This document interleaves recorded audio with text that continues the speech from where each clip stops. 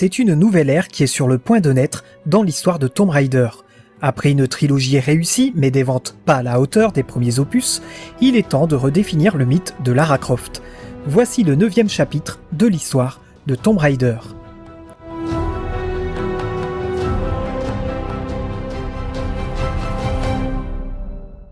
Nous sommes en 2009, alors que le géant Square Enix rachète Eidos Interactive en grande difficulté financière. Crystal Dynamics vient tout juste de creuser davantage leur 3e DLC pour Tomb Raider Underworld. Leur ambition est tellement grande que l'option DLC est annulée et ils réfléchissent à en faire un jeu à part entière. Un spin-off coopératif nommé Raiders qui gommera l'histoire initialement prévue pour le 3e DLC d'Underworld. Désormais, le jeu permettra de contrôler un doppelganger de 3e génération créé par Natla Industries pour leur propre service. Suite à la mort de Natla, c'est Amanda Evert qui l'utilisera pour son propre compte en le remodelant à son image. Elle lui confiera la garde de sa pierre spectrale et le ralliera à sa propre cause. Le jeu reprenait tout simplement la formule de Tomb Raider, un jeu de tir à la 3e personne avec des séquences de plateforme et de tir. Le jeu n'a pas dépassé le stade de pré-production et certains travaux montrent qu'il aurait pu également s'appeler Tomb Raiders, soulignant le fait qu'il soit coopératif. Il était pensé pour les consoles PS3, Xbox 360 et PC. Quelques lieux ont été préétablis comme des laboratoires Atlantes construits dans des zones secrètes, mais tout le concept sera abandonné. C'est sur une autre idée de spin-off qu'ira le staff de Crystal Dynamics, un jeu coopératif à nouveau et qui ne porte pas la marque Tomb Raider afin de différencier ce jeu des opus principaux. Le gameplay sera totalement différent de ce que l'on connaît, mais déjà légèrement expérimenté avec Tomb Raider The Prophecy, un jeu de type hack and slash très inspiré de l'arcade. Celui-ci serait coopératif en local, mais aussi en ligne. Le second personnage est un guerrier maya de 2000 ans du nom de Totek. Les personnages de Lara Croft et Totek possèdent chacun leurs propres armes et compétences. Lara possède ses doubles pistolets et son grappin permettant de traverser les précipices et d'aider son coéquipier à les traverser car oui, les personnages devront mettre leurs compétences à disposition de leur coéquipier afin de pouvoir avancer dans les niveaux. Totek, lui, possède une lance qu'il pourra se servir d'arme ou bien elle pourra être d'une grande aide à Lara pour escalader des murs, de même que son bouclier qu'il pourra mettre au-dessus de sa tête afin d'y transporter Lara. Des armes seront communes comme les mines qu'ils posséderont en nombre illimité. Elles serviront à tuer les ennemis et à détruire les décors ou actionner des mécanismes. Pas d'inquiétude pour les joueurs n'ayant pas la possibilité de jouer avec un ami, un mode solo est pensé avec des passages légèrement modifiés afin que le joueur puisse tout de même profiter de l'aventure. Seule Lara est jouable en solo car elle possède tous les outils pour traverser sa propre aventure.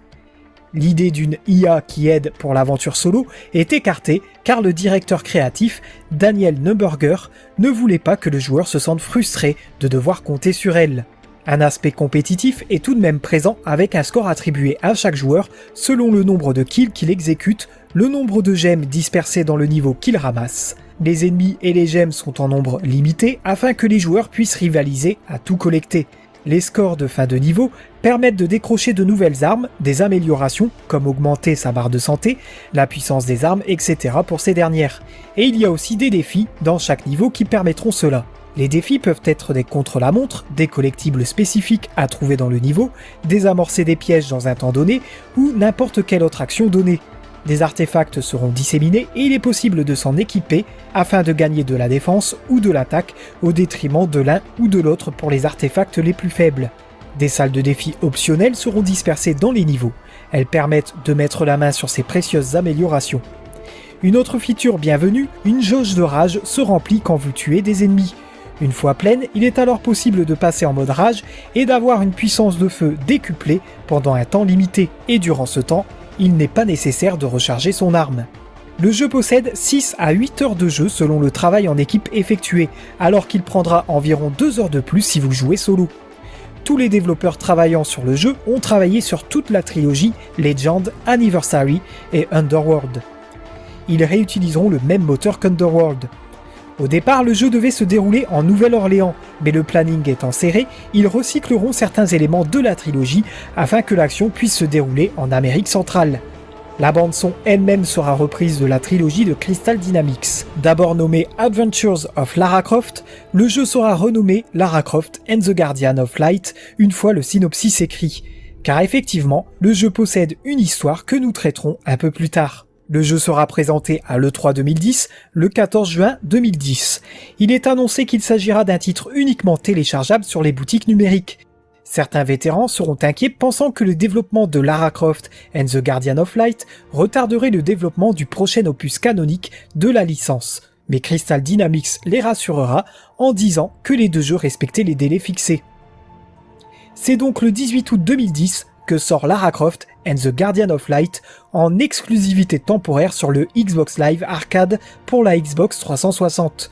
Cependant, le mode online est absent et devrait sortir en même temps que les versions PS3 et PC prévues pour le 28 septembre. Ces versions sortiront bien à cette date, mais pas le mode online qui arrivera le 4 septembre 2010 sur 360, le 22 novembre 2010 sur PS3 et un jour plus tard sur PC. Une version iOS sera développée mais fera l'impasse sur les niveaux 10 à 13. Les cinématiques sont des images fixes qui proposent quelques effets animés. La première plante l'histoire avec toujours la sublime voix de Françoise Cadol pour la France, tandis que Killy Howes est toujours en charge de la version originale. Il est dit d'après les légendes aztèques que la région nommée Yucatan est un ancien champ de bataille où les fidèles de Totec, le gardien de la lumière, ont livré une bataille contre les forces de Xoloth, le gardien des ténèbres. Xoloth avait invoqué les pouvoirs d'un ancien artefact nommé le miroir de fumée. Grâce à lui, il a invoqué une armée de monstres tout droit sortis des abysses. Ils ont massacré l'armée de Totec alors que ce dernier survécut et trouva un moyen de retourner le pouvoir du miroir contre Xoloth en l'emprisonnant dans l'artefact.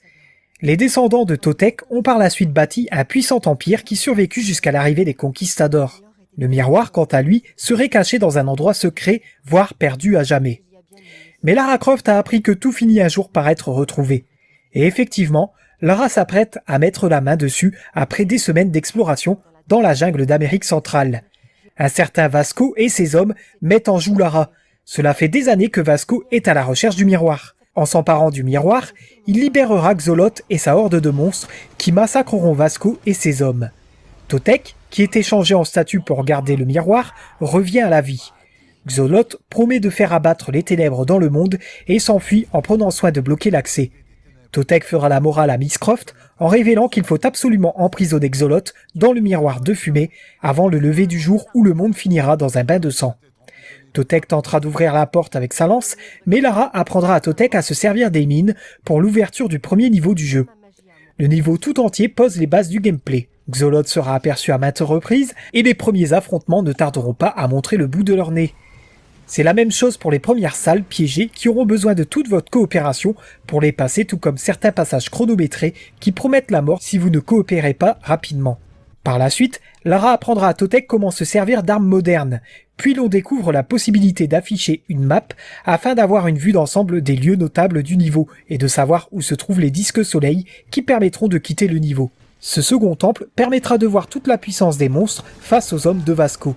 Lara et Totec devront faire face afin de se rendre aux endroits où sont cachés les disques soleil et une fois récupérés, ils les mettront dans leur réceptacle pour entrer dans le temple des araignées. Ce dernier étant effectivement rempli d'araignées plus ou moins grandes. Lara et Totec s'y aventureront et résolveront d'autres énigmes afin de déployer un pont qui sera piégé pour accéder au niveau suivant. Xoloth et ses sbires animeront une statue de dinosaure qui fera office de premier boss du jeu. Le but étant de l'attirer sur les plateformes ornées d'interstices afin d'y déclencher une salve de piques qui lui seront fatales.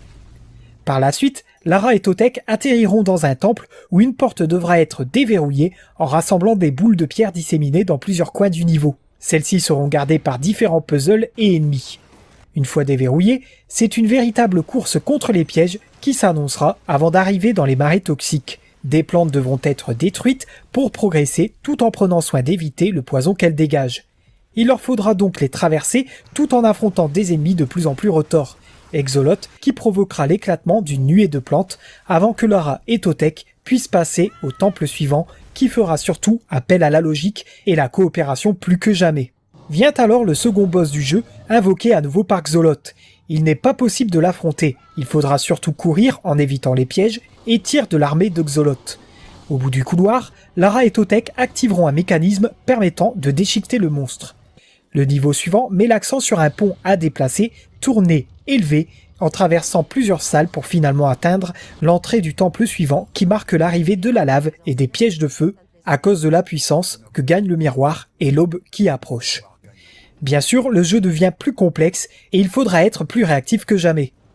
Le dinosaure fera son retour dans une version enflammée dont seul le lance-roquette semble lui faire baisser la vie de façon significative. Une fois achevé, c'est le retour d'un niveau où il faut rassembler des boules pour ouvrir une porte. Inutile de préciser que le feu et la lave corsent les choses, et une fois ouverte, c'est encore une course contre la montre qui s'annonce avant d'entrer dans l'avant-dernier niveau, assez apocalyptique. Pour rejoindre Xoloth, Lara et Totek devront rassembler des masques pour ouvrir la porte qui mènera au combat contre Xoloth. Pour les récupérer, il faudra trouver des trolls qui possèdent un bouclier avec le masque incrusté dessus. Il faudra bien sûr se débarrasser d'eux et enfin atteindre la forteresse de Xoloth.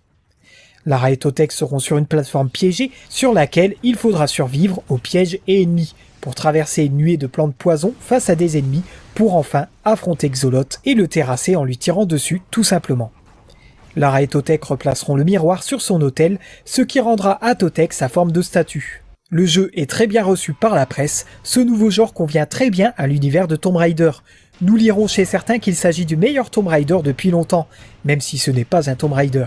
Le point faible du jeu est son scénario oubliable. Les différents défis seront salués car offrant une très bonne rejouabilité avec des récompenses utiles. IGN le classera en septembre 2010 14e des meilleurs titres du Xbox Live Arcade. Les ventes seront excellentes pour un jeu de ce type et nous apprendrons en 2013 que le soft s'est écoulé à 1 million d'exemplaires. Du contenu téléchargeable sera proposé aux fans avec 3 packs de défis. Le premier sera offert durant une période de 30 jours pour se faire pardonner du report du mode online. Il est nommé Attention aux pièges et contient 4 défis entièrement dédiés aux pièges. Les défis n'apportent rien hormis de se replonger dans l'univers du jeu qui ajoute de nouvelles cartes et puzzles et qui reprendront quelques passages connus en les intensifiant. Un second pack nommé Ça va péter s'attardera pour sa part à 4 défis dédiés aux explosions. Ce pack ne sortira jamais sur Xbox 360. La seule raison connue est, je cite, « en raison de problèmes imprévus ». Enfin, un troisième pack nommé Dangereuse Retrouvailles est un mélange d'énigmes et de combats comprenant à nouveau 4 défis. Ces packs DLC sont, comme pour la campagne principale, jouables aussi bien en solo qu'en coopération. Enfin, Crystal Dynamics proposera des packs de personnages.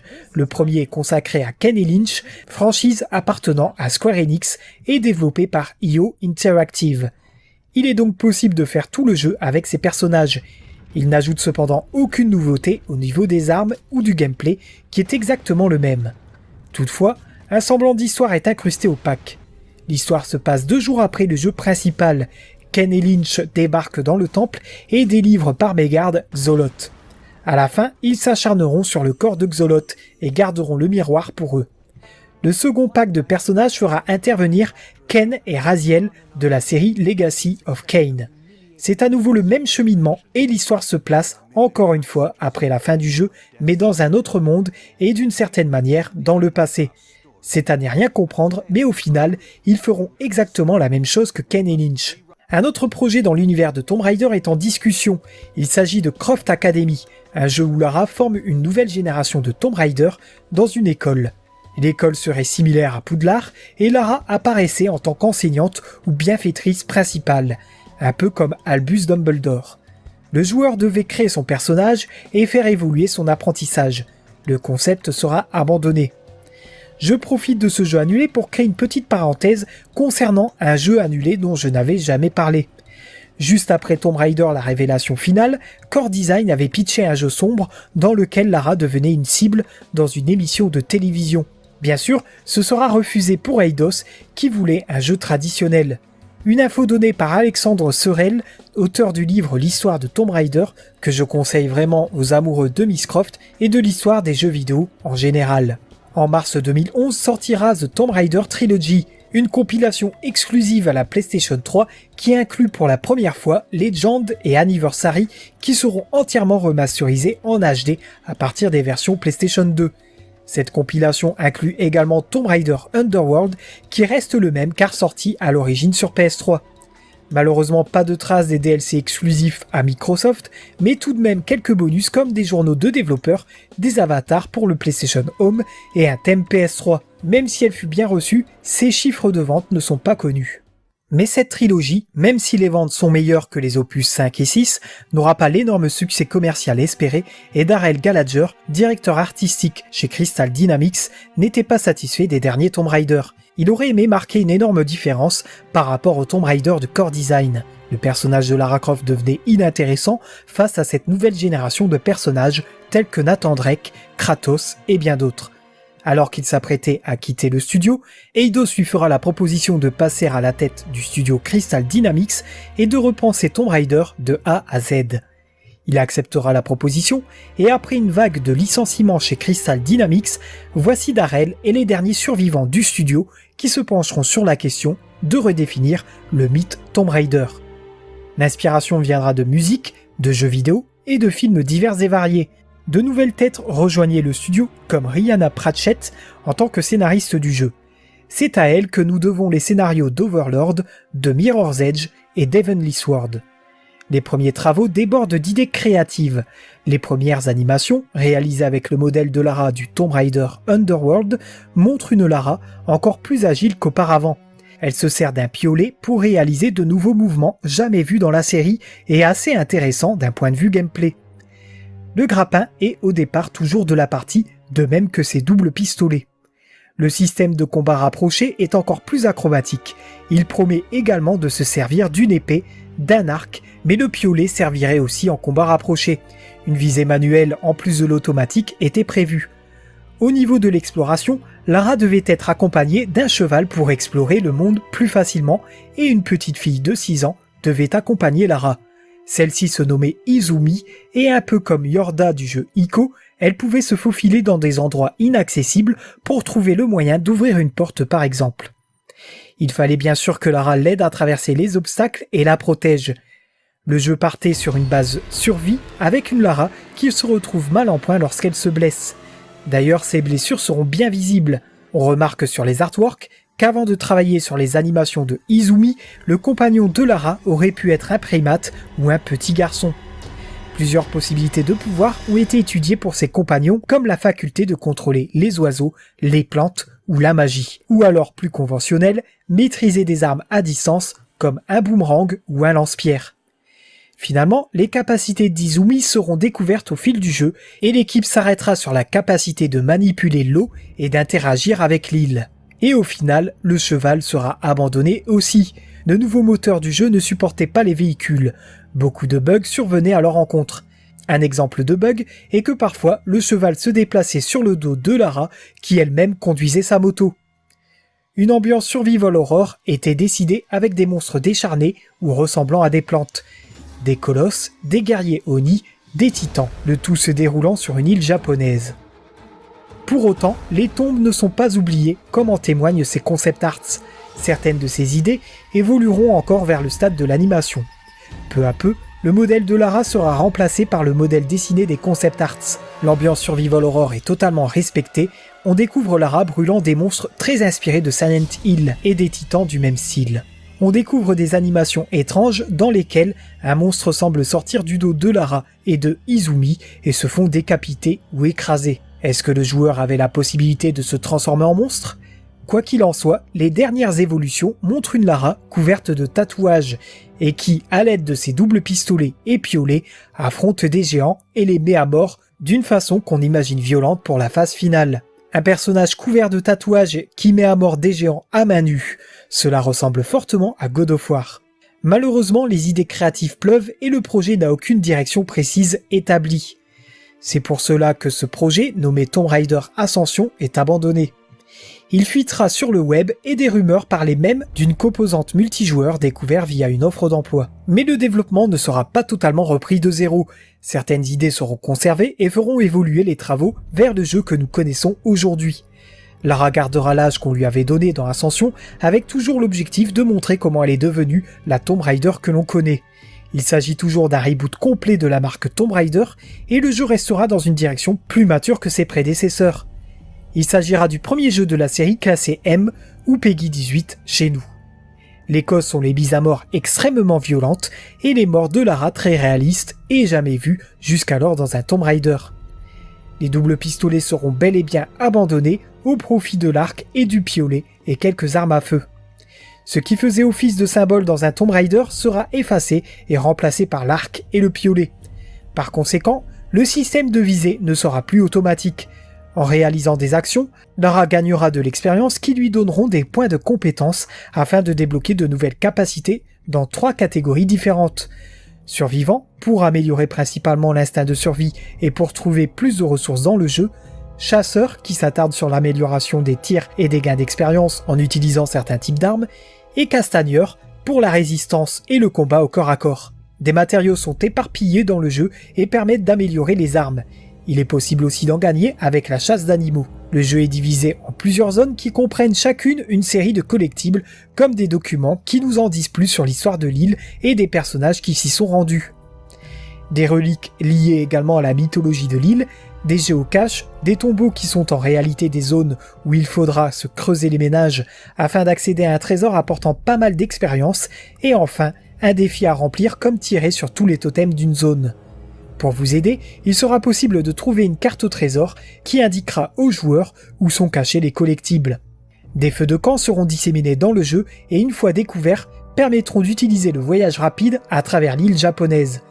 Oui, c'est bien l'île japonaise du jeu abandonnée qui fut conservée et il s'agit de l'île fictive du Yamatai. Un décor loin d'être exotique pour un Tomb Raider. Un aspect survie y est implémenté, Lara devra chasser pour gagner de l'expérience. Les énigmes sont moins présentes et reprennent un peu la gestion de la physique d'un Half-Life. Le jeu se veut plus accessible et laisse le choix aux joueurs de faire appel à une vision qui met en surbrillance les objets et ennemis. L'animation de Lara est réalisée en mocap par Camilla Luddington, qui donnera également sa voix au personnage. En France, c'est Alice David qui remplace Françoise Cadol pour ce reboot.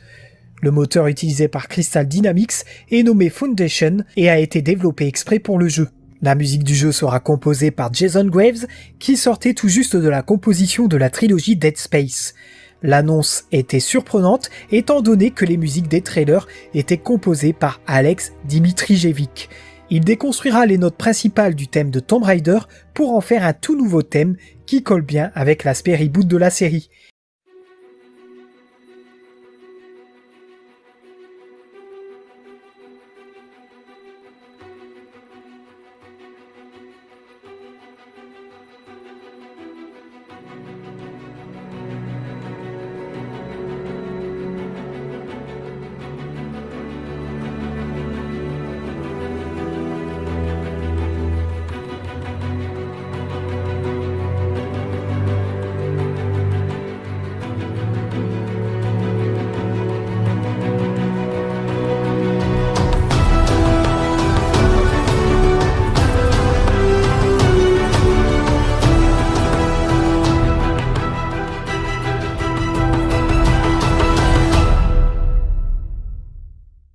Il ne composera pas de musique à sonorité japonaise car il souhaitait surtout mettre l'accent sur les charognards de l'île.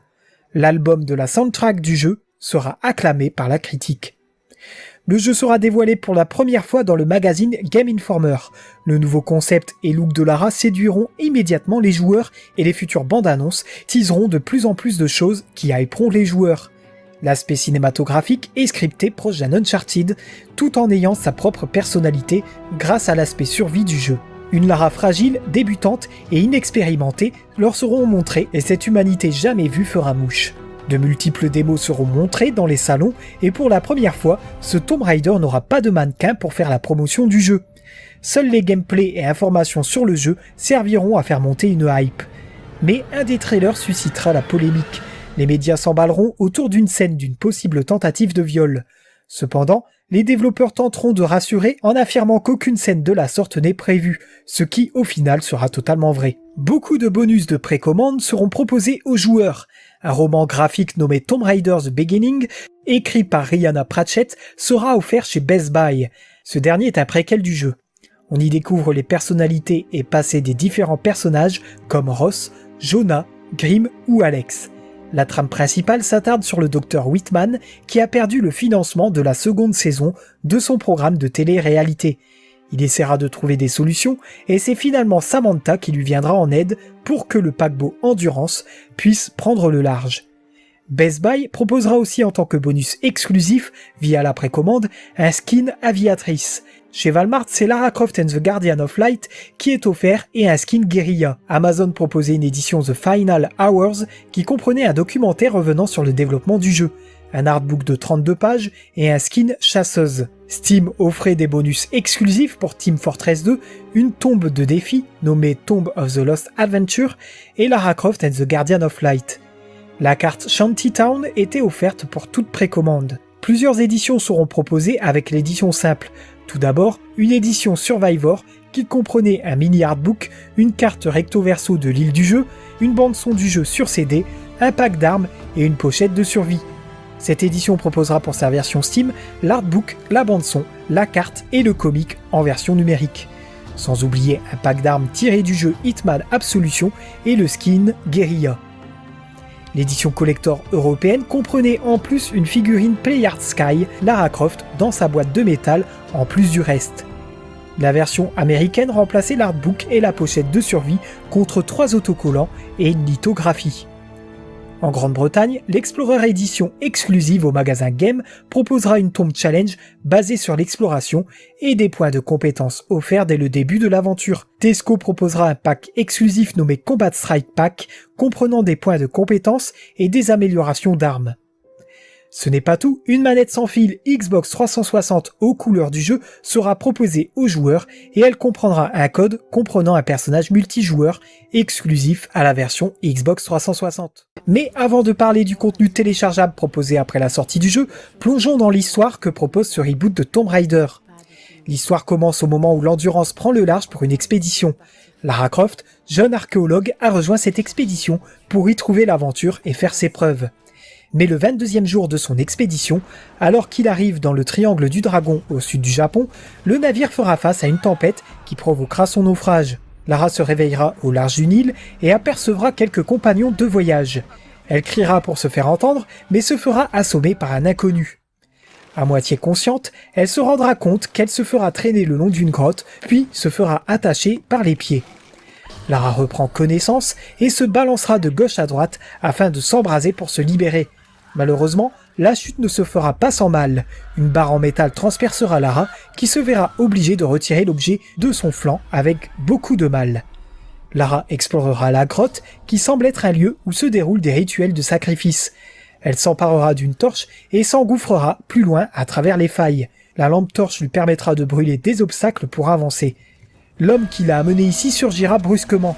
Elle réussira à s'en dégager, puis sera en sécurité suite à un éboulement du passage. Plus loin, la première énigme du jeu permettra à Lara d'apercevoir l'espoir de se sortir de cette grotte.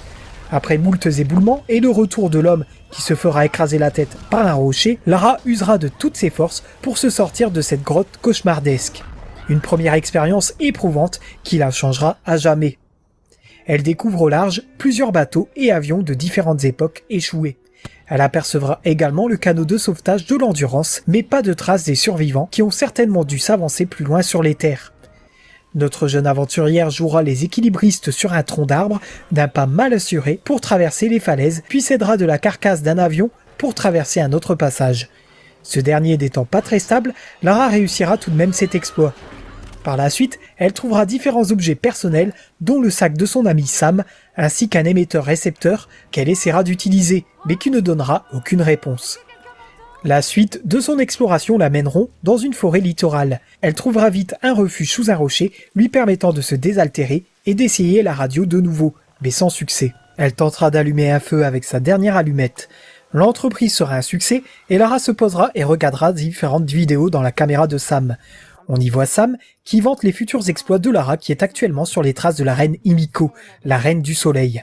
Dans cette vidéo, on remarque une Lara peu sûre d'elle. Elle pense avoir trouvé quelque chose sur le sujet, mais ne sait pas si les autres membres de l'équipage l'écouteront.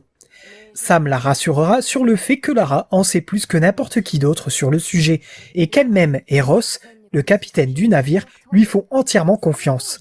La vidéo suivante montre Lara étayer sa théorie selon laquelle l'île du Yamatai serait en réalité à l'est et non à l'ouest dans le triangle des dragons.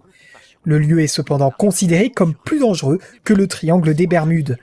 Ross fera confiance à Lara malgré le scepticisme de quelques membres d'équipage comme le docteur Whitman, totalement opposé à cette idée. Retour à la réalité, la pluie a cessé et Lara cherchera le moyen de trouver quelque chose à manger. C'est en explorant les lieux qu'elle tombera sur un cadavre suspendu à un arbre. Ce dernier possède un arc et des flèches. Elle s'en emparera et s'en servira pour chasser un cerf, qu'elle dépècera afin d'y récolter de la viande.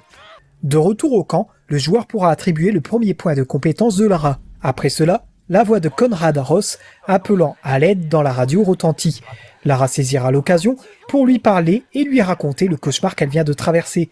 Elle pense être responsable de tout ce qui arrive car elle a donné l'idée de se rendre dans le triangle du dragon.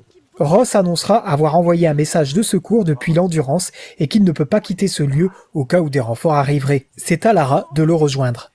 Les autres membres de l'équipage devraient le rejoindre aussi. Il lui indiquera de grimper la montagne en passant par les ruines et de garder la radio sur elle, quoi qu'il arrive. Durant son exploration, elle tombera sur le journal d'un soldat affirmant que l'île est possédée par les démons Oni suite à la disparition d'un de ses frères d'armes. Lara trouvera un bunker d'où semblent échapper des voix. Elle s'y introduira et découvrira un souterrain qui semble servir de chambre. Elle y trouvera un masque Oni qui semble indiquer qu'il y aurait bien des êtres humains se faisant passer pour ces démons. Lara mettra la main sur un piolet qui lui donnera l'occasion de forcer les portes afin de poursuivre sa route. Elle trouvera la sortie du bunker et entendra la voix de Sam qu'elle retrouvera accompagnée d'un certain Mathias qui serait enseignant. Il a soigné la jambe de Sam. Sam et Mathias ont contacté les autres membres de l'équipage qui seraient en route vers leur position.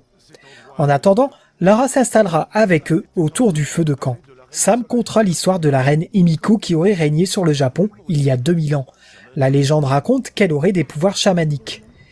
Elle était à la tête d'une puissante armée de gardes samouraïs, les gardes de tempête. Ils commandaient les éléments sur le champ de bataille, tandis que la reine Himiko ordonnait au soleil de se lever et qu'elle régnait sur tout ce qu'il touchait de ses rayons. Lara s'endormira durant le conte, mais le tonnerre la réveillera et lui fera remarquer la disparition de Sam et de Mathias. En cherchant après eux, Lara tombera dans un piège à ours et se fera encercler par une meute de loups qu'elle tuera à l'aide de son arc. Les autres membres de l'équipage interviendront enfin et la délivreront du piège. Au vu des événements, le groupe se séparera. Reyes, Jonah, Alex et Grimm se chargeront de retrouver Sam alors que Lara et Whitman rejoindront Ross. Lara se reposera 1 minute, le temps que le docteur Whitman jette un œil aux alentours. Après avoir trouvé des écrits de Sam racontant la reine Himiko, Whitman appellera Lara suite à une découverte. En arrivant sur les lieux, Lara découvre un portail couvert de peintures rituelles, rappelant ce qu'elle avait aperçu dans les grottes et le bunker. Ils essaieront d'ouvrir le portail avec l'aide du piolet de Lara. Cependant, l'objet est trop fragile et Lara partira à la recherche de matériaux dans le secteur pour l'améliorer. Dans les différents documents, nous apprendrons que Whitman, alors en plein divorce, avait supplié à sa femme de ne pas le quitter car cette expédition le rendrait riche. Même si Lara est plus douée que lui, elle n'a pas l'expérience et c'est en son nom qu'il présentera les découvertes aux caméras.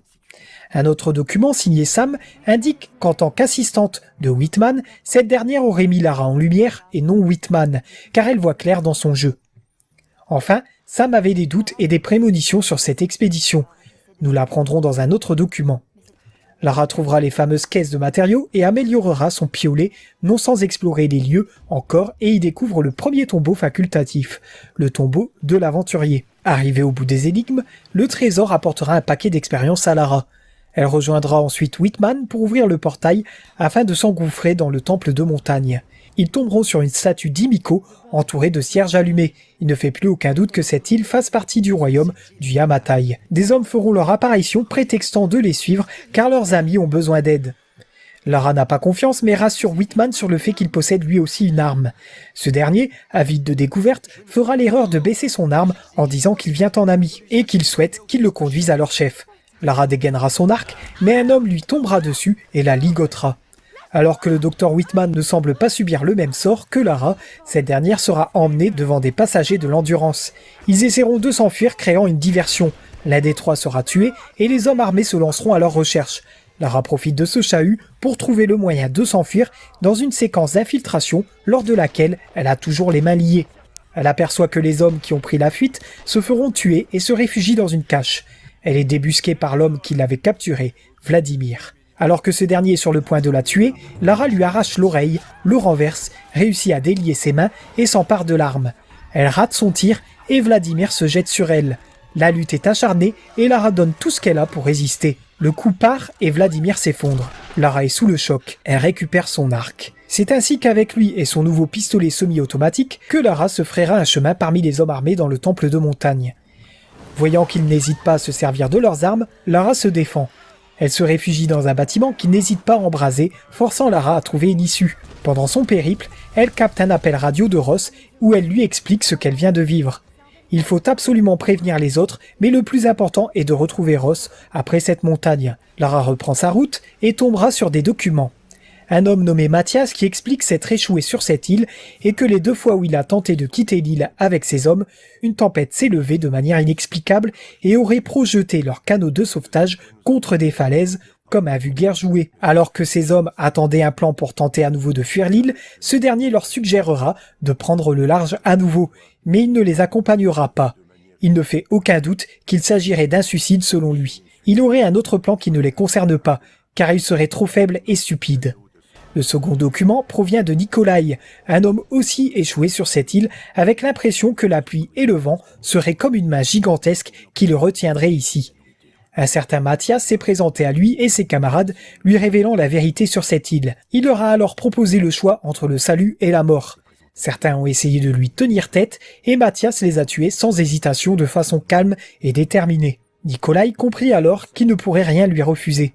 Est-ce que le Mathias cité dans ces documents est le même que celui qui était avec Samantha? Lara continue son chemin et se retrouve à nouveau dans un bâtiment qui prendra feu. Elle s'en échappera et suivra le bruit des coups de feu. Elle retrouvera Ross face à une meute de loups qu'il descendra à l'aide de ses doubles pistolets. Sa jambe est très mal en point et Lara lui fera un bandage. Il n'a toujours pas de nouvelles des autres et les loups sont en possession de l'émetteur du canot ainsi que tout le nécessaire médical pour soigner sa jambe. Alors qu'il souhaite partir le récupérer, il s'effondre quelques secondes plus tard. Lara le met à l'abri et décide de partir elle-même à la recherche du sac. Elle traverse un village pour rejoindre la tanière des loups. Elle y trouve un document écrit par un ambassadeur chinois décrivant son audience auprès de la reine Himiko, toujours accompagnée du général de son armée. Il avait été envoyé pour l'espionner, mais s'est vite rendu compte que c'était certainement la reine qui le jaugeait et qu'il ne fallait pas la prendre à la légère. Surtout qu'il était difficile d'évaluer la puissance des gardes tempête. Une fois dans la tanière du loup voleur de sacs, Lara récupère le sac de Ross et affronte le loup. Remarquez d'ailleurs sa façon de mourir, clin d'œil évident au premier Tomb Raider lorsque Lara se rend au Pérou. Grâce aux soins présents dans le sac, elle remet Ross sur pied. À son réveil, il avoue qu'il ne peut pas, dans son état, rejoindre la tour radio pour envoyer le signal avec l'émetteur du canot. Lara doute sur ses capacités et Ross la rassure en disant qu'elle y arrivera car elle est une Croft. Même lorsque Lara rétorquera qu'elle n'est pas ce genre de Croft, Ross insistera. C'est juste qu'elle ne le sait pas encore. Il lui donne un piolet amélioré pour escalader les parois rocheuses. Cette nouvelle possibilité lui permettra d'atteindre un autre tombeau facultatif, le tombeau de l'Impie. Puis de retrouver ces fameux hommes dont la secte répond au nom de Solari, faisant leur ronde. Elle les tuera et explorera les alentours. Un autre document dévoilera que l'ambassadeur chinois avait interdiction de quitter le palais de la reine Himiko. Il a quand même fait pour parler aux habitants de l'île. Il a par conséquent entendu les rumeurs qui couraient sur la reine qui aurait le pouvoir de commander le soleil et la pluie. Ce dernier est choqué qu'elle puisse user de superstitions aussi primitives pour être respectée et semer la peur parmi son peuple. Sa mission, de semer le mécontentement au sein de la population, allait être très compliquée. Arrivée au sommet des falaises, Lara recevra un message de Reyes qui indiquera être toujours sur la trace de Sam. Lara rassurera ses coéquipiers, indiquant qu'elle sera à la tour radio pour envoyer un signal. Alex lui indiquera la marche à suivre avant qu'elle ne reprenne sa route. D'autres Solari seront croisés et tués avant de trouver un nouveau feu de camp où Lara revisionnera quelques vidéos prises sur l'endurance par Sam montrant le quotidien des passagers. Alex et Reyes en mode réparation du navire, Grimm qui évoquera ses anecdotes, les flirts entre Ross et Reyes, Whitman qui perd son sang-froid face au cours de cuisine de Jonah, et enfin une conversation entre Ross et Lara qui évoqueront l'instinct de Lara auquel il faut se fier comme son père le lui rappelait souvent. On apprend que son collier était son premier trésor lorsqu'elle l'avait trouvé alors âgée de 5 ans. Après cette pause, Lara se remet en route vers la tour radio en traversant une voie d'accès à une base qui sera peuplée de Solari qu'elle éliminera discrètement.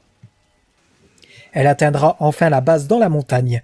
Un autre document révélera que le meilleur homme de Mathias le suivait car il le considérait comme quelqu'un d'intelligent et de dangereux. Les Solari ont également les pleins pouvoirs sur la nourriture et les armes et que toutes les personnes amenées par les tempêtes sont sous leur contrôle et qu'ils décident de leur vie ou de leur mort. Les Solari sont donc maîtres de leur propre prison. Dans cette base, Lara doit faire face aux fuites de gaz et aux Solari. D'ailleurs, elle fera exprès d'ouvrir le gaz dans une pièce pour la faire exploser et libérer la voie, et un Solari en fera la malheureuse expérience. Ce qui permet à Lara de récupérer un fusil simple qu'elle n'hésite pas à utiliser pour atteindre la salle des commandes de la tour radio. Malheureusement, la console est hors service. Alex lui apprendra par radio qu'elle devra trouver le générateur, qui est certainement au sommet de la tour. Lara ne se réjouit guère de devoir encore faire de l'escalade, mais avant de quitter ce lieu, 2 documents nous en apprenant un peu plus sur l'histoire de l'île.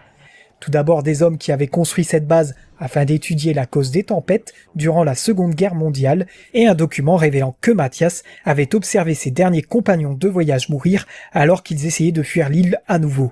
Il remarquera que la tempête était très localisée sur eux et qu'elle est apparue aussi soudainement qu'elle était repartie. C'est à partir de cet événement qu'il décida de vouloir comprendre ce phénomène, pour espérer partir un jour. Lara traversera un couloir rempli de tuyaux dangereusement brûlants afin de sortir de la base. Après avoir traversé un pont, Lara se fera attraper par un Solari. Elle se défend et envoie l'homme par-dessus le pont. Sur le chemin menant à la tour radio, différents bâtiments en ruine peuplés de Solari que Lara élimine un à un. À nouveau, des documents sont trouvés. L'un est du père Mathias, qui raconte qu'il a tué les premiers naufragés après lui et que par la suite, il s'est servi des suivants afin de créer son propre groupe, afin d'avoir le contrôle total de l'île.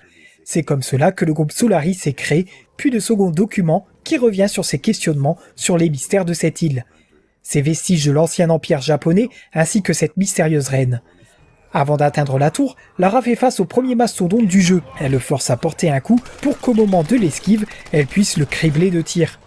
Vient le moment de la montée de la tour radio. En arrivant au sommet, elle réussit à capter un signal.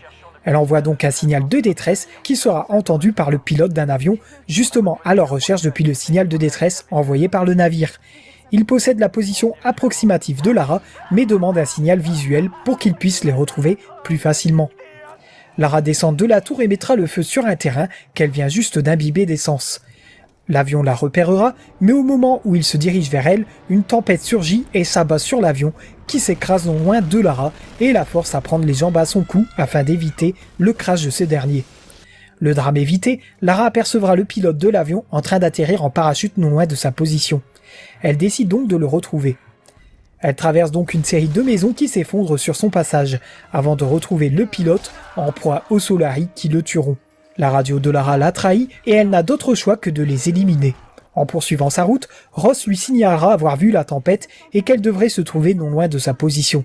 Elle continue son avancée et tombe dans un piège duquel elle éliminera les assaillants avant de se délivrer et de trouver un accessoire permettant d'ajouter une fonction grappin à son arc. Cela lui sera très utile pour démolir des maisons et d'attacher des cordes permettant de traverser des ravins. Lara est enfin de retour au village de montagne. Elle y retrouve Ross alors que le copilote de l'avion essaie de communiquer via radio. Lara veut le rejoindre alors que Ross veut retrouver leurs amis en priorité. Lara ne veut pas le laisser seul et souhaite lui venir en aide. Ross explique à Lara qu'il vaut mieux parfois faire quelques sacrifices et qu'on ne peut pas sauver tout le monde. Mais Lara ne choisit pas de le laisser mourir et prend la direction de la balise du copilote. Sur sa route, elle affronte des Solari et captera un message radio de Reyes, arrivé près d'une ville peuplée de Solari. Elle n'a toujours pas trouvé Whitman et Sam. Ross répond qu'il devrait bientôt les rejoindre avec Lara. Pendant ce temps, Lara découvre le tombeau de l'Ascension avec une énigme basée sur le vent. Des documents révèlent qu'une certaine Oshi a été choisie pour être la fille du soleil. Cette fonction permet à sa famille de ne manquer de rien, mais avouera avoir peur de la reine si jamais elle la déçoit. Elle espère qu'un jour, la reine pourra lui proposer de lui succéder. Et enfin, un autre document sur l'ambassadeur qui pense avoir découvert le secret de la reine. Il abandonnera sa mission par peur et voudrait dire à son maître de se tenir éloigné du Yamatai si jamais il réussit à sortir de l'île en vie. Mais qu'a-t-il découvert ? En traversant un ravin, Lara évite la chute de peu, puis atteint le col des montagnes. Une transmission d'Alex lui apprend qu'ils n'ont toujours pas retrouvé Sam et que sa trace mène à un vieux palais japonais. En traversant une grotte, Lara tombe sur une salle avec des statues et gravures qui représentent un pèlerinage et peut-être la reine Himiko. Elle aperçoit le copilote mourant de l'autre côté d'un pont et accourt vers lui. Malheureusement, des bidons d'essence tombent sur le pont et un Solari les explose. Lara a tout juste le temps de s'éloigner, mais l'explosion l'a mise au sol. Mathias apparaît, disant que Lara lui aurait causé pas mal d'ennuis. Elle se fait assommer par un Solari et apercevra par moments, dans sa convalescence, les Solari se faire massacrer par des hommes surnaturels en armure japonaise. À son réveil, Lara est pendue au plafond dans une salle pleine de cadavres pendus. Elle réussit à se détacher et tombe sur un sol où les cadavres s'empilent, dont celui du copilote. L'homme en armure japonaise s'apprête à entrer dans la salle et Lara trouve une issue pour filer en douce, issue remplie de squelettes humains. Un fusil de tranchée trouvé sur un cadavre lui donne la possibilité de démolir les planches qui lui barrent la route. Elle s'engouffre ensuite dans une tombe qu'elle dit détester. Elle découvre donc des statues représentant Himiko et les gardes tempête, ce qui semble être les hommes surnaturels. Elle découvre la tombe qui contient bien la première reine Himiko. Les peintures décrivent des rituels de feu contre des femmes qui semblent transférer le pouvoir de la reine Himiko vers la prochaine reine. Elle se fera interrompre par des Solari qu'elle tuera grâce au fusil de tranchée. À l'aide d'une cloche, elle défonce une grande porte vers un nouveau camp et jouera la fille de l'air face au vent pour atteindre une grande salle encore remplie de Solari qu'elle tuera. D'autres reviennent pendant qu'elle trouve le moyen de faire tomber un poids pour détruire une trappe. Elle joue avec les mécanismes de voler pour s'aider du vent venant de l'extérieur. Une fois la tâche accomplie, elle tombe à travers la trappe et aperçoit les Solari se faire poursuivre par les gardes tempête. Mais pas le temps pour Lara, les structures s'effondrent et une course contre la montre s'engage. Elle passe à travers un pont et se retrouve dévalant une pente sur laquelle elle défonce les planches avec son fusil de tranchée. Elle atterrit dans l'eau avant de rejoindre la terre ferme et reçoit un appel de Sam. Cette dernière s'est faite capturer et prisonnière d'un vieux palais japonais. Elle entend constamment parler d'un rituel de feu. Sam coupera sa liaison car un garde se dirige vers elle. Lara contacte alors Ross pour le mettre au courant de la situation. Ils se donnent donc rendez-vous vers le palais où les autres membres de l'Endurance y seraient enfermés. Lara repasse par les zones auparavant inaccessibles du village de montagne. Elle recevra un nouvel appel de la part de Sam qui lui fait part de ses inquiétudes. Lara aperçoit le palais avant d'entendre Sam se faire attraper par les Solari. Sur la route du palais impérial, Lara trouve de nouveaux documents. Oshi, l'une des prétendantes pour succéder à la reine solaire, raconte que la reine serait aimante de façon pas naturelle et qu'on lui apprend tout ce qu'il faut pour devenir reine, comme les guerres, l'histoire et autres. Un autre document prouve l'allégeance du général des gardes tempête et enfin une lettre de Reyes pour Ross qui lui avoue que Alisha serait sa fille. Elle ne lui avait pas dit car elle savait que ce n'était pas dans ses projets, mais elle souhaitait qu'après l'expédition, ils puissent parler ensemble de l'avenir. Lara aperçoit une rivière à traverser après plusieurs combats contre des Solari. Elle traverse la rivière et se fait emporter par le courant. S'ensuit une séquence d'action où Lara évite les débris mortels disposés le long de la rivière. Elle atterrit dans le cockpit d'un avion et plus précisément sur l'habitacle de verre qui se fissure. Elle aperçoit un parachute et tente de l'attraper sans brusquer la vitre. Elle réussit, mais le temps de l'enfiler, la vitre se brise et elle se retrouve dans les airs. Le parachute déployé se détache du sac et Lara tente d'enclencher le parachute de secours. Celui-ci fonctionne et la voilà en train de traverser une forêt et d'éviter les arbres. Le parachute lâchera, ce qui fera atterrir Lara dans les branches d'un arbre de façon très douloureuse. Titubant et arrivant devant la fameuse ville des Solari, la priorité pour Lara est de trouver un moyen de se soigner. Elle commencera par se rater après une tentative de saut car elle n'est pas apte à faire de l'escalade. Elle s'enfoncera plus bas dans le bidonville, elle entendra des Solari torturer un homme pour savoir où se trouve le vieux. Lara réussit malgré tout à traverser une partie de la ville en éliminant le peu d'adversaires qu'elle croise. Elle atteindra la carcasse d'un avion où elle trouvera un briquet permettant de cautériser sa plaie et de débloquer les flèches incendiaires. Elle recevra une communication de Ross qui ne comprend pas comment elle est descendue aussi vite. Mais ils seront interrompus par un Solari apercevant Lara et donnant l'alerte. Une bonne occasion pour Lara de tester ses flèches incendiaires. Une fois éliminée, Lara explorera le bidonville où quelques documents lui en apprendront un peu plus sur Grimm qui se fait du souci pour les jeunes embarqués dans l'expédition et qu'il regrette que Richard Croft ne soit plus là pour se battre avec eux, même s'il reconnaît qu'il aurait trouvé cette culture fascinante. D'autres écrits nous apprennent que certains hommes de Mathias pensaient à le renverser. Puis nous apprendrons que Mathias tenait ses hommes par la peur de cette superstition sur la reine Himiko et qu'il utilisait les femmes échouées pour les donner à la reine pour ses sacrifices. Ce dernier commençait à vénérer la reine après quelques années passées sur l'île. En atteignant un portail, Lara se fait assaillir à nouveau par les Solari. Après le combat, Lara ouvre le portail pour aller plus loin dans le bidonville, rempli encore de Solari. D'ailleurs, elle apercevra Grimm se faire poursuivre par ces derniers. En essayant de le rejoindre, une vague de Solari débarque. Lara n'a pas d'autre choix que de les affronter. Ces derniers utiliseront tous les moyens pour tenter de venir à bout de Lara. En vain. Impossible de rejoindre Grimm en haut de la tour. Il lui suggère de prendre les navettes de transport de marchandises. Lara prend le chemin pour s'y rendre. Un nouveau tombeau facultatif se montrera, la chambre du jugement, ainsi qu'un autre document qui montre la détermination de Mathias pour trouver le moyen de quitter l'île. Lara grimpe donc sur les transports de marchandises, mais Grimm l'avertira au loin d'un piège. En effet, des Solari par dizaines essaieront de l'abattre, avant que l'un d'eux ne l'oblige à baisser les armes, car il tient Grimm en otage.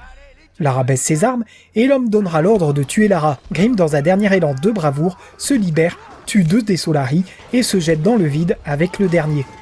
Lara est sous le choc du sacrifice de son ami, mais doit reprendre ses esprits pour atteindre le vieux palais. Alors qu'elle s'apprête à traverser un précipice, des Solari tenteront de couper la corde. Lara se rattrape sur une falaise et Ross intervient avec son sniper pour les empêcher de profiter de la situation. Alors qu'un signal radio prévient de l'arrivée d'un nouvel hélicoptère pour leur porter secours, Lara veut absolument retrouver Alex et Sam dans le palais. Elle s'infiltre donc par-dessous un pont très bien gardé pendant que Ross la couvre. Une fois le nettoyage terminé, Lara grimpe sur le pont et un Solari arrive par surprise. Ross le tue, mais Lara est emportée dans le vide, mais se rattrapera in extremis avant de fuir les structures qui s'effondrent. Elle rentre alors dans une grotte où elle tombe sur Mathias et ses hommes qui s'apprêtent à faire le rituel du feu sur Sam. Avec son arc, Lara abat l'homme qui s'apprête à enflammer le bûcher. Les hommes mettront vite la main sur Lara et la tabassent jusqu'au moment où Père Mathias demande de l'amener. Lara est désarmée et regarde impuissante le feu embraser le bûcher qui sera éteint dans un souffle. Père Mathias dira que Sam est l'élu et qu'elle est la clé pour sortir de l'île. Il donne l'ordre à ses hommes de l'emmener à la salle du trône. Alors que Lara se fait escorter, Lara se défend et se libère de leur emprise. Elle plonge alors dans le vide et atterrit dans une rivière de sang. Elle la traverse et se rend compte qu'elle aboutit dans des grottes géothermiques. Ces dernières laissent échapper du gaz par endroits, pratique pour provoquer des explosions avec ses flèches incendiaires. Elle apercevra un passager de l'endurance jeté en pâture à des hommes fous qui n'en feront qu'une bouchée. Via les documents, Lara apprend que c'est ici que sont mis à l'épreuve les nouvelles recrues de Mathias. S'ils survivent plusieurs semaines, ils deviennent officiellement des Solari. Elle découvre également le rite de passage de simple homme à Solari, et n'hésite pas à faire feu sur les gaz de la pièce. Il est également possible de tuer les hommes emprisonnés afin de gagner de l'expérience. Tout dépend de votre code moral. Une lettre de Reyes pour sa fille sera trouvée, écrite pendant le voyage dans l'endurance, expliquant partir pour un long moment et révélant que son père est Ross. Lara trouve finalement Alex, Reyes et Jonah qui sont impressionnés et fiers de revoir Lara. Elle tente de les délivrer, mais Lara fait dérober le sol. Elle se dépêche de trouver un moyen de les sauver et se servira à nouveau des fuites de gaz. Ces derniers sont sains et saufs et Lara leur donne l'ordre de regagner la sortie pendant qu'elle cherche Sam et Whitman. À la sortie des grottes, elle se retrouve dans une forteresse prenant feu suite aux derniers exploits de Lara. Les Solari sont en panique et s'emploient à vouloir fuir les lieux. Lara tombe sur le bureau de Mathias où plusieurs journaux et documents lui montrent que Mathias s'intéresse vraiment au rituel de la reine Himiko. Elle les emportera avec elle. Puis elle croisera Whitman qui lui indiquera l'endroit où Sam est retenue prisonnière. Il restera en retrait afin de faire le guet. C'est dans la salle du trône que Lara percevra Mathias expliquant à Sam le rôle qu'elle jouera pour le rituel. Elle possède le sang de la reine Himiko.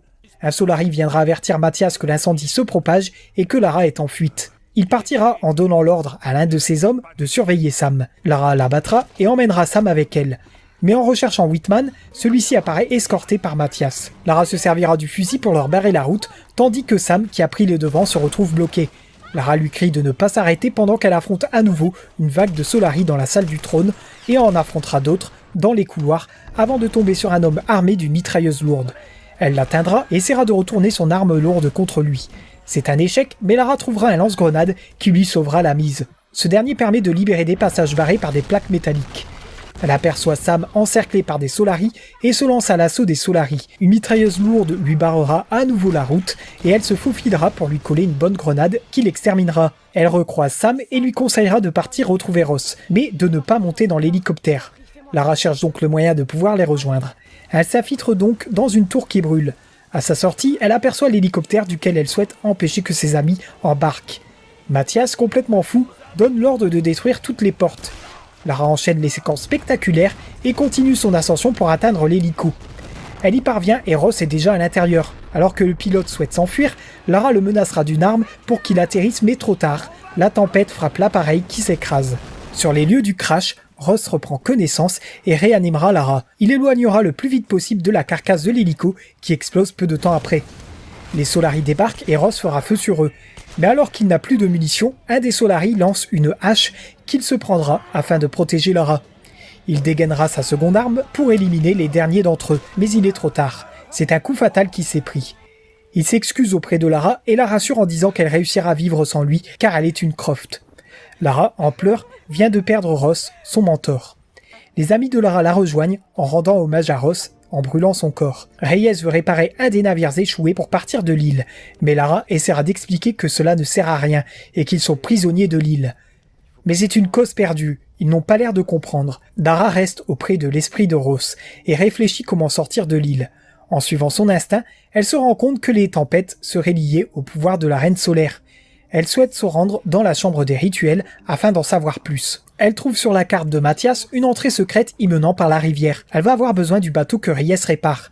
Elle essaie de la contacter mais le signal ne passe pas.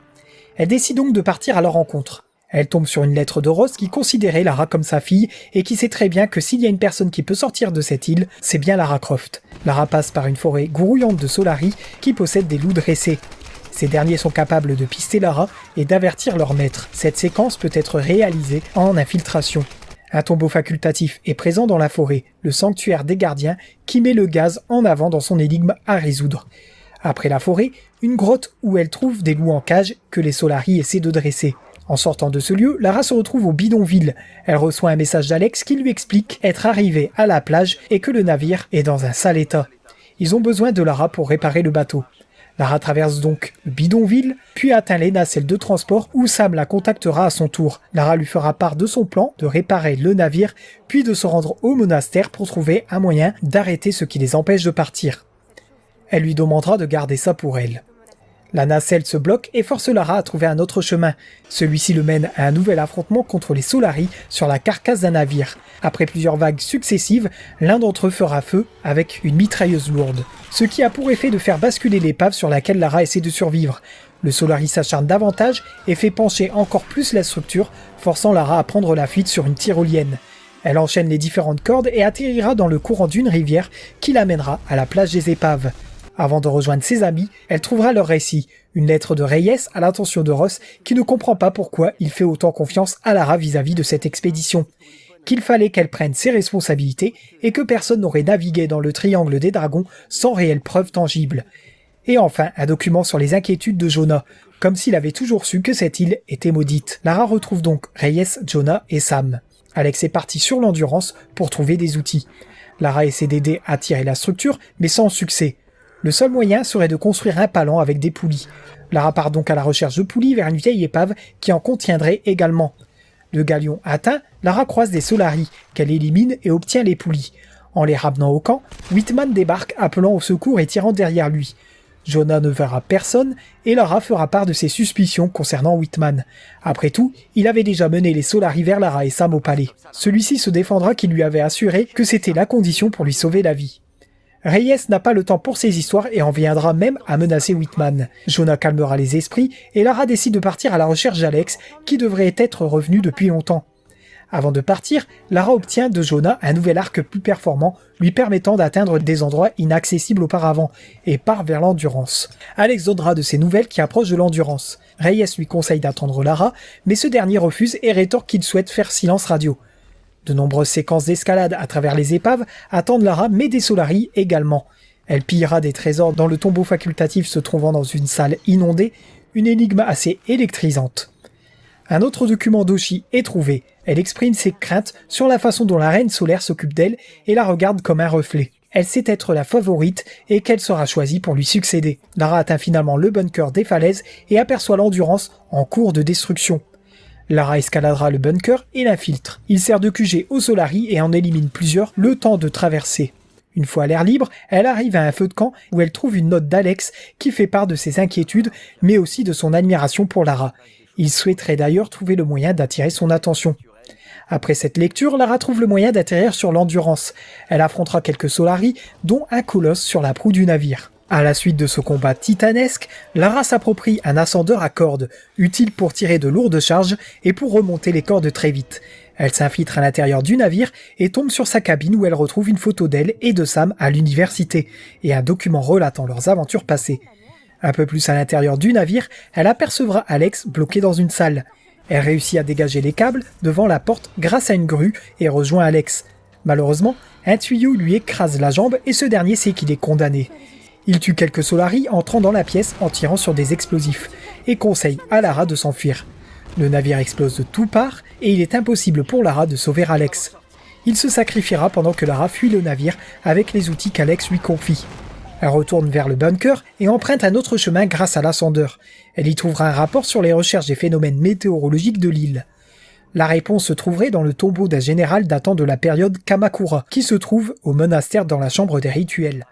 Lara emporte les documents et retourne vers la plage des épaves. Elle donne les outils à Reyes et apprendra à ses amis la mort d'Alex. Lara décide de partir vers les vieilles urines, derrière la falaise, pour savoir ce que les chercheurs avaient découvert. Reyes ne croit toujours pas en la malédiction et prévient que si Lara n'est pas revenue à l'aube, ils seront partis. Sam rétorque qu'elle ne partira pas sans Lara. Notre aventurière se met en route, un nouveau tombeau facultatif est découvert, le temple des servantes. Le trésor est obtenu après une énigme impliquant des courants et de la rapidité. C'est grâce à l'ascendeur que Lara trouve le moyen d'explorer des endroits inconnus qui lui permettront de rejoindre plus rapidement la base de recherche. Elle trouve des écrits de Whitman qui exhibent sa soif de pouvoir avec l'histoire du Yamatai. Il est même convaincu que Mathias ment à ses hommes et espère les ramener à la civilisation. Un coup qu'il veut médiatiser. Dans cette base de recherche, des Solari, encore, et un ascenseur HS que Lara démantèlera pour qu'il puisse s'écraser et ouvrir le passage vers le tombeau. Lara trouvera néanmoins le temps de trouver des documents provenant d'un ordre mystérieux prénommé Trinity. Un homme fut envoyé sur l'île pour enquêter sur une nouvelle menace qui pesait sur les intérêts de Trinity. Il a échoué dans sa mission et a écrit ce document pour la personne envoyée pour le remplacer. Il demandera de tuer Mathias, car il ne tardera pas à réveiller l'ennemi qui sommeille depuis si longtemps. Après ces découvertes, direction le tombeau où Lara apprend que la reine fait souffler les tempêtes sur l'île, car Oshi, la fille destinée à être possédée par l'esprit d'Himiko, s'est tuée durant le transfert d'âme. Ce qui veut dire que l'âme de la reine Himiko se trouve dans un corps sans vie. Sa colère vient de cette situation. Lara comprend alors qu'il faut détruire le cadavre pour délivrer l'âme d'Himiko et ainsi faire cesser les tempêtes. Mais Lara se fait assaillir à nouveau par les Solari qu'elle élimine, puis se rend vers la plage. Cependant, Reyes essaie de la contacter car elle a besoin d'elle face aux Solari. Une fois de retour, Lara apprend que les Solari ont battu en retraite et que Whitman a emmené Sam. Lara explique donc ses découvertes à Reyes et Jonah et est convaincue que Whitman emmène Sam au monastère pour y faire le rituel du feu. Reyes accepte d'aider Lara à remonter la rivière pour accéder au monastère. Arrivée sur les lieux, Lara leur conseillera de faire le guet le temps qu'elle aille chercher Sam. En se faufilant, elle aperçoit Mathias, Sam et Whitman. Whitman qui interpellera les gardes tempête pour leur présenter leur nouvelle reine, mais les gardes tempête le découpent en petits morceaux. Mathias en profite pour traverser le pont, menant au monastère avec Sam. Lara tente de les suivre, mais un vent violent détruira le pont, forçant Lara à prendre un autre chemin, et entre dans le monastère. Elle découvre une procession et la contourne. Elle est malheureusement repérée, la forçant à fuir les lieux. S'engage alors une traque dans laquelle Lara affronte plusieurs gardes tempête. Elle aperçoit Mathias et Sam au loin et presse le pas pendant qu'elle entend via sa radio Reyes et Jonah en train de mener un combat contre les gardes tempête. Lara atterrit dans une grande cour remplie de ces derniers. Le nettoyage réalisé, elle pénétrera dans le sanctuaire de l'abîme. En le traversant, Lara trouvera des documents sur des soldats craignant de devenir Oni alors que leur fin approche. Un écrit de Whitman qui dévoilait son plan de livrer Sam pour revenir à la civilisation et se montrer face aux caméras, rongé par le chagrin d'être le seul survivant, et le dernier récit d'Oshi peu avant son sacrifice pour arrêter Himiko qui ne s'arrêtera pas au Yamatai. Lara découvre alors une salle remplie de statues représentant plusieurs reines. Elle comprend alors qu'Himiko ne transmet pas son pouvoir, mais bien son âme à travers les filles qui la succèdent. En poursuivant sa route, Lara arrive dans le ziggurat de l'abîme, un lieu où se dresse un grand pilier rocheux face à une tempête. Lara traverse le pont pour rejoindre la structure, mais elle y croise Mathias en menant Sam. Lara tente de le raisonner et le mettra en garde face à Himiko. Mais ce dernier répondra qu'une vie ne vaut rien comparée à la liberté. La foudre distrait Lara et Mathias s'enfuit avec Sam. Lara se rend au sommet de la structure en passant par les bâtiments et falaises alentours. Elle brave la tempête et les éboulements qui se mettront en travers de sa route. Reyes prévient Lara par radio qu'elle est poursuivie par les gardes tempête avant de finalement arriver au sommet. Lara aperçoit Sam en proie au rituel et essaiera de tirer une flèche, mais la tempête se concentre sur son tir et le fait échouer. Lara n'a pas d'autre choix que d'approcher davantage. Pour cela, elle devra affronter les Oni et gardes tempête et enfin le général des gardes tempête bien coriace. Elle arrache son armure, son casque et donne plusieurs coups de piolet à la tête, l'arrêtant définitivement. Arrivé au sommet, le combat s'engage avec Mathias durant plusieurs séquences QTE. Armée de double pistolet, Lara envoie Mathias à travers les montagnes. Arrivée devant la reine Himiko, Lara lui plante une torche dans le torse et sauve Sam. Le beau temps revient sur l'île et Lara escorte Sam vers le bateau où l'attendent Jonah et Reyes. Lara se rend compte que son père avait raison quand il disait parfois voir des choses et qu'elle souhaite continuer son combat, trouver des réponses et comprendre les mystères du monde. Les survivants du Yamatai embarquent donc sur un cargo pour rejoindre la civilisation. Mais Lara regarde un journal trouvé sur l'île évoquant d'autres mythes et légendes et est décidée à ne pas rentrer chez elle. C'est la fin de Tomb Raider et une survivante est née. Mais n'oublions pas la composante multijoueur du jeu, où les survivants affrontent les Solari.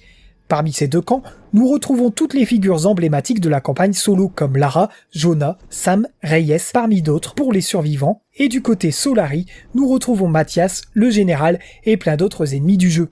L'équipement est différent selon le camp choisi, mais les principales armes du mode solo reviennent, auxquelles le joueur peut greffer différentes améliorations, que ce soit pour l'arme principale ou secondaire.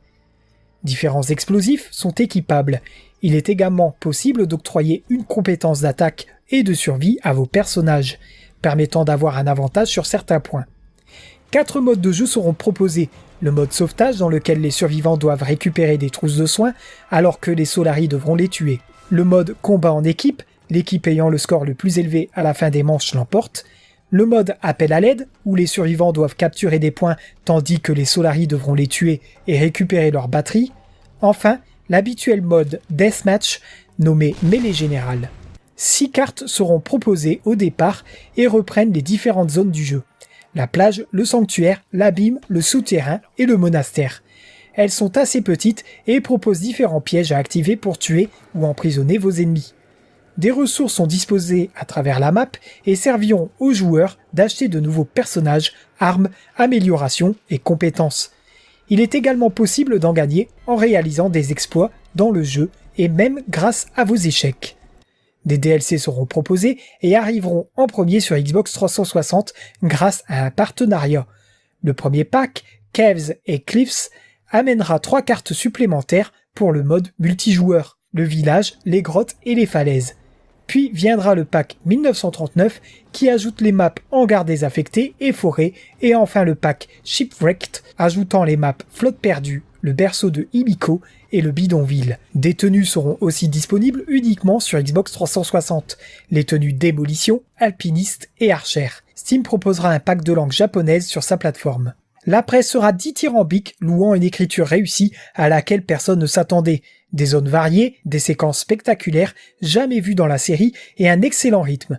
Tout le monde s'accorde à dire que Lara Croft est de retour et qu'il sera très compliqué de faire mieux. Il recevra le Game Master Gold Award, attribué par le magazine Game Master, pour les jeux dépassant la note de 90%, et sera l'un des rares jeux à obtenir la note de 10 sur 10 dans l'émission de télévision australienne Good Game. Quelques points négatifs assez mineurs seront trouvés chez certaines presses. Les personnages secondaires caricaturaux et moins développés que Lara Croft, mais néanmoins dénués d'ennui. Et enfin, le côté paradoxal de Lara dérangée par le meurtre dans un jeu qui pousse le joueur à lui faire commettre des meurtres de manière agressive et brutale pour gagner plus de points d'expérience.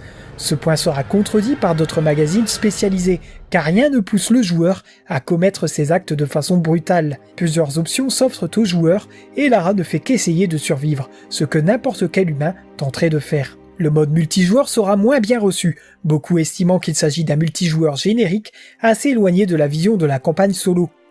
Le jeu se vendra à 1 million d'exemplaires en 48 heures, le plus gros lancement en Grande-Bretagne en 2013, avant d'être surpassé par Grand Theft Auto 5.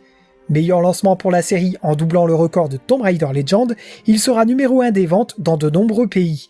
Aux States, il sera second dans les ventes du mois de mars. BioShock Infinite sera plus fort. Au Japon, sa première semaine le placera en 4e position avec 35 250 jeux vendus. Alors que le jeu est sorti le 5 mars 2013, Square Enix dressera un premier bilan de vente 3 semaines plus tard avec 3,4 millions d'exemplaires. Un chiffre qui n'atteint pas leurs espérances de vente. Crystal Dynamics défendra leur jeu en assurant qu'il est le meilleur lancement de la série et qu'il se vend encore très bien. Fin août 2013, le jeu atteint les 4 millions d'exemplaires et il sera annoncé rentable en fin d'année 2013. Une définitive édition est annoncée pour les consoles nouvelle génération que sont les Xbox One et PS4. Elle sortira le 4 février 2014 et sera en tête des ventes britanniques. Cette version propose la résolution 1080p 60 fps sur console, des textures et des modèles améliorés, notamment celui de Lara, des fonctionnalités de commande vocale et de l'utilisation de haut-parleurs des manettes DualShock 4 ainsi que l'utilisation de leur lumière, du pavé tactile et la détection de mouvement. Les nombreux DLC seront inclus dans cette version et brisera l'exclusivité d'un tombeau et tenue de la version Xbox 360. En mars 2014, les ventes de Tomb Raider atteindront les 6 millions d'exemplaires grâce à la ressortie du jeu. Puis, en avril 2015, un nouveau chiffre est annoncé, 8,5 millions d'exemplaires, qui font définitivement de ce Tomb Raider le Tomb Raider le plus vendu à ce jour. Il n'y a aucun doute, Lara est de retour. En octobre 2021, de nouveaux chiffres seront partagés, 14,5 millions d'exemplaires. Mais ce succès mènera Lara vers d'autres aventures, des aventures que je vous conterai dans le prochain segment de l'histoire de Tomb Raider.